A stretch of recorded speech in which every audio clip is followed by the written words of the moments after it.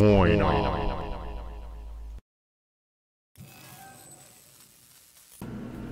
Hello YouTube, this is Robert with Coin On. Okay, in this next interview, John Brandon Bowie, he takes and he's interviewing Patrick Hipple. Patrick's with the Osborn Mint. Last year we were supposed to do some work with him, but we both got so busy, plus, you know, the was out there. But this year we plan on doing more with the Osborn Mint. Now, of course, I've had a few procedures done health-wise, and I'm recovering. But the sooner I recover, the sooner we will be getting content at the Osborn Mint. I just wanted to jump in and let you guys know that. So there's going to be a lot of interesting stuff, I feel, coming from Patrick. He's been a great help. He's done a lot of free giveaways for us at the Sharonville Show. So we hope you stick around. We hope you subscribe, hit the bell, and you'll be notified anytime we go live for our auctions. But enjoy this interview. It's a pretty good one. Here we go. Our next interview is Mr. Patrick Hipple from the Osborn Mint right here in Cincinnati. And based on that presentation I just saw with Mr. Petty, me and Patrick have got some talking to do.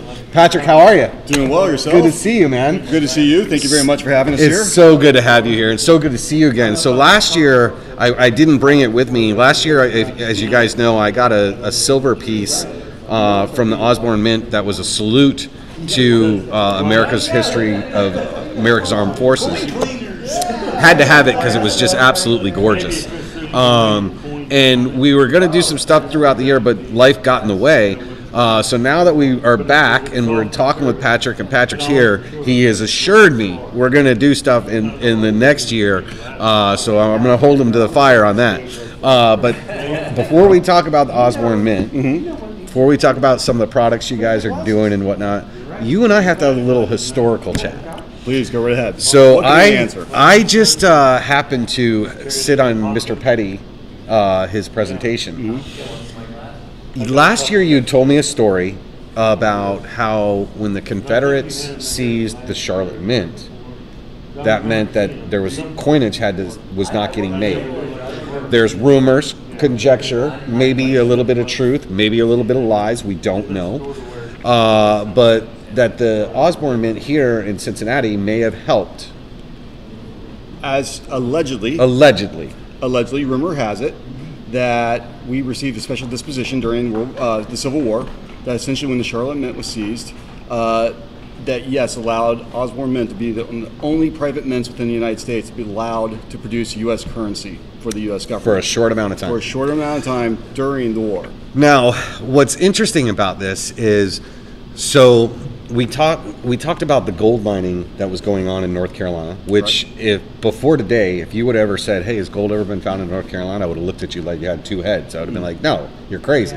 Well, believe it or not, North Carolina was the first gold rush.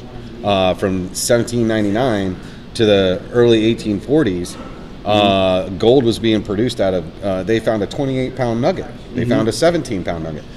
The interesting thing about the Charlotte Mint being seized, so we had North Carolina gold from about let me get the dates correct for you guys. 1 second, because I just want to be accurate.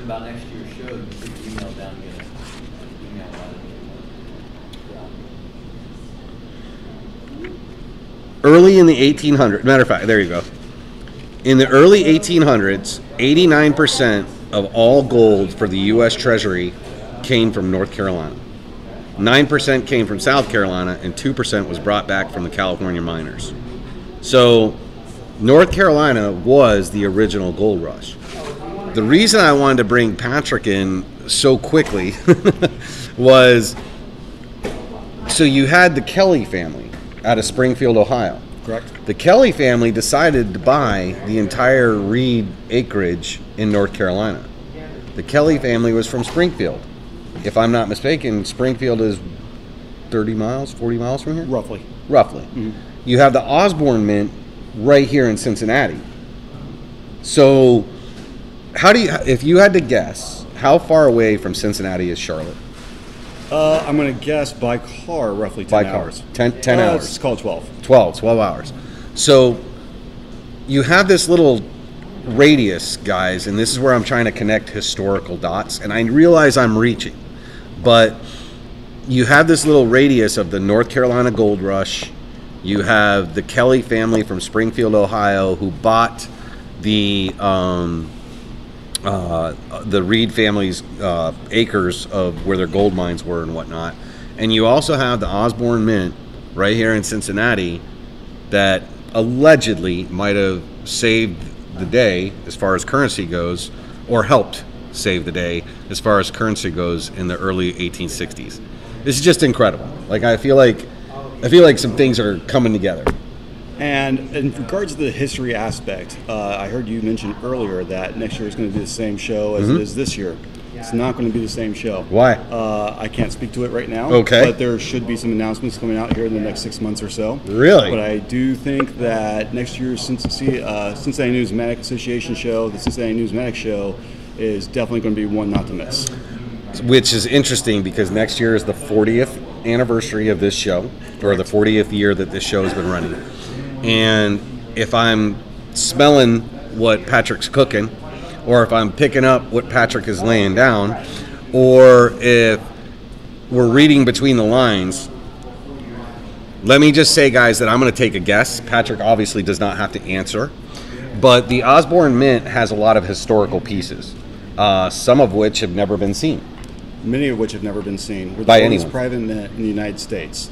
Been around since 1835, and that breadth of time actually just provides tons of historic knowledge in there. We even produced the campaign inauguration coins for Abraham Lincoln back in the day. Wow. So, and I think we talked about this last year, but the interesting thing about those dies is even back then in the 1850s, 1860s, fashion was still a thing.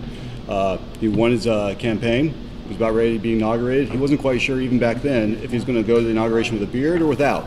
So since you didn't have computers back then and you couldn't just really push a button and have a new set of dies cut, we ended up having two sets of dies made, one with the beard, one without.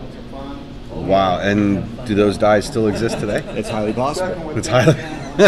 Now, Patrick is an employee of the Osborn Mint, so when he says things like highly possible, I would tend to believe him that there's a strong possibility. They are still out there and they're kept well hidden under lock and key. Right. Which, guys, I don't know about you, but could you imagine being able to see the dies from Abraham Lincoln's campaign coins, the dies that made his coins, not only the die that they ended up settling with the beard, but also to see the die with Abraham Lincoln without the beard, in case he decided to shave. That's just incredible. I mean, wow. So what's been going on at the Osborn Mint lately? All kinds of good things. We have all kinds of fun things coming out here soon over the next few months. We've just recently been going through our Three Musketeers series. Nice. Which has just been released over the last 6 months. The fourth in the series, Richelieu, will be coming out here in the next month. Very cool. Just yesterday, we had a special project that was released with the Chive, which I'll be more than happy to share here with you. Nice. This right here, special coin. I don't know if you can recognize the gentleman on there. Let's see if I can do a better job getting in front of the camera. That is the Chive? The Chive. So this is a special Bill Murray coin, 1 of 1,000. Whoa. Limited edition. Bill Murray. Special coin done in conjunction with the Chive. The Wow. first 1,000 people who are able to go buy the NFT with Bill Murray will receive a physical representation of that NFT in the form of a solid silver 0.99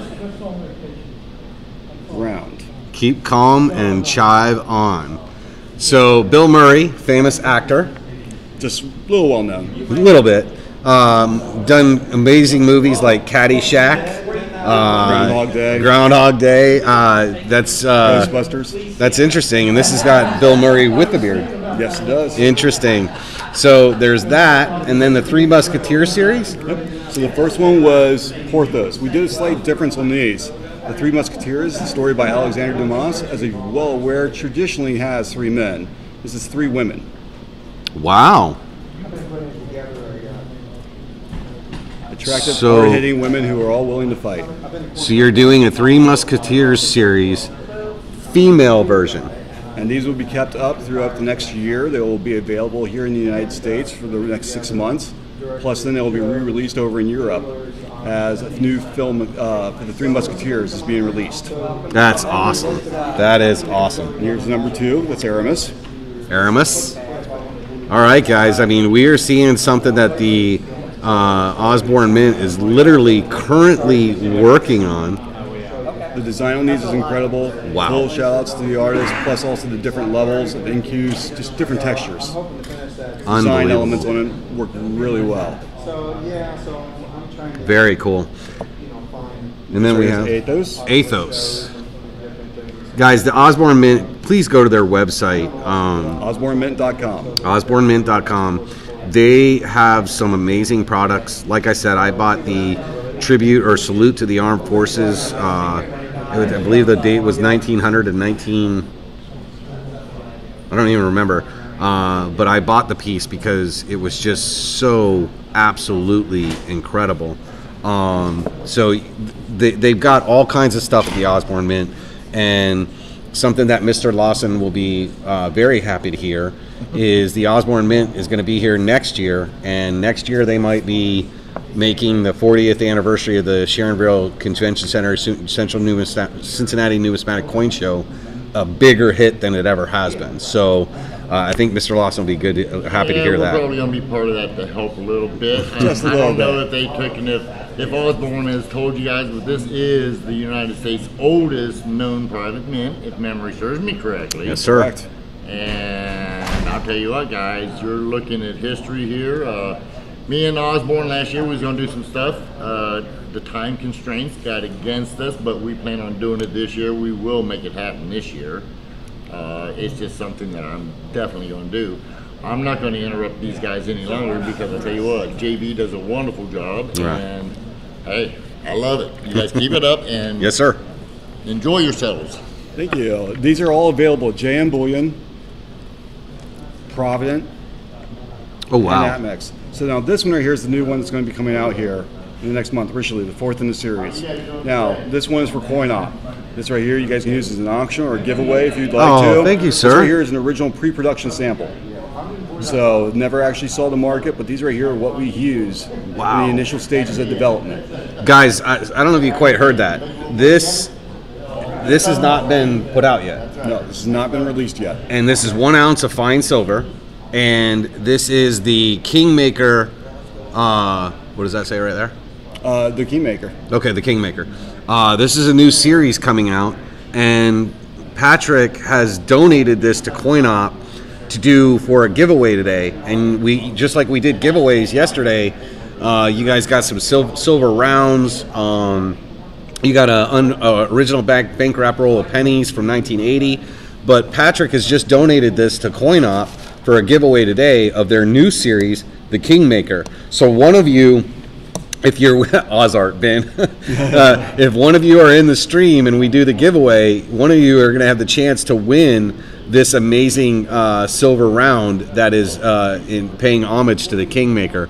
Very, very cool. On the back, it's literally just clear planchet, which is kind of cool. So, you know, you could get that engraved with whatever you want. So thank you so much, Patrick. That's amazing. What else is going on with Osborn Mint? We're going to have a new series released next week. Will be the introduction of it. It'll be at San Diego Comic-Con, a licensed series with an artist out there. You'll start seeing more licensed items coming out in the next 6 months or so. Nice. We have a major series that will be released in conjunction with the Cincinnati Numismatic Association and the Cincinnati Numismatic Show, probably towards the beginning of next year. Interesting. So keep your eyes open there. Cool. We have a number of different projects that will be coming up and being released here slowly but surely over the next 3 to 6 months. Does the Osborn Mint ever do tours or anything like that? If you're ever interested in doing having a tour, please reach out to me at patrick@osborncoin.com. And we can definitely discuss it. Awesome. I'm more than happy to have people come in. I'm always welcome to give tours. I put that out there for you guys, but that was really 100%. I'm going to do that. You're always welcome. Thank you, sir. I'd love to see not only the facility, but whatever you'd be willing to show me as far as the history and whatnot, because it would be a true honor. I think you're going to see a lot from the Osborn Mint, you guys. They're definitely doing a lot of things. It's interesting, you know, from a bullion perspective. A lot of people see things like Spider-Man or Star Wars and those licenses have been given to the New Zealand Mint or the Perth Mint or whatnot. And those are, really big mints, and they're able to get those licenses and whatnot.